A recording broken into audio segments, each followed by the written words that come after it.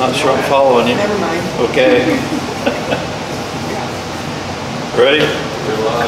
I'm live. Okay. Well, thanks for coming.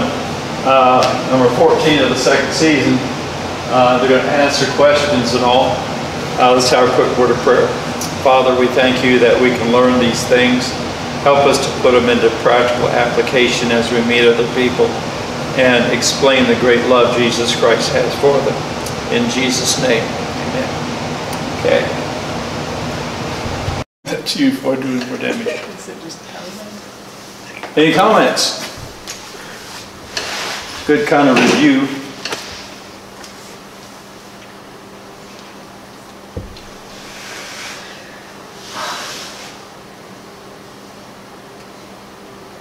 You fall asleep? No, not yet. I had a Diet Coke. Oh, okay. They're not the only church. I mean, that they're doing terrible things, but there's, There are a lot. yeah,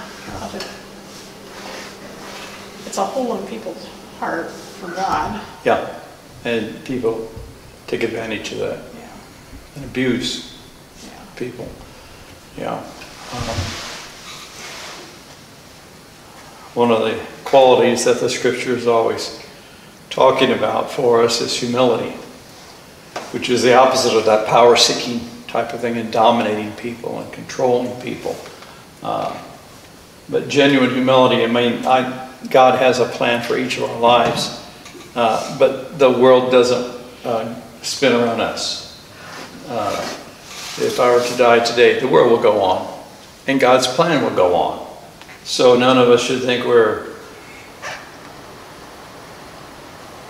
super in any way in terms of being used of God or whatnot. Because power and money are a deadly mixture. A lot of people can get hurt.